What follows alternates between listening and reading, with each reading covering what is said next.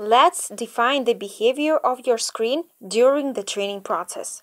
For that, we go to Options tab, Settings, and Screen During Training item. First option here is Default. That means it will be the very same way as you have in your Android default settings. For instance, your screen will dim in 10 seconds. Second option, Turn off immediately.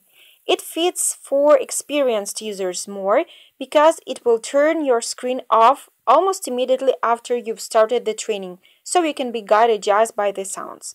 By the way, it's the most battery-saving option. And then, Keep on all training. That means your screen won't dim during the whole training, so your device won't go to sleep mode, so you can look at the screen anytime you'd like. And there are very interesting next two options. First is animated brightness during cycle. What does that mean?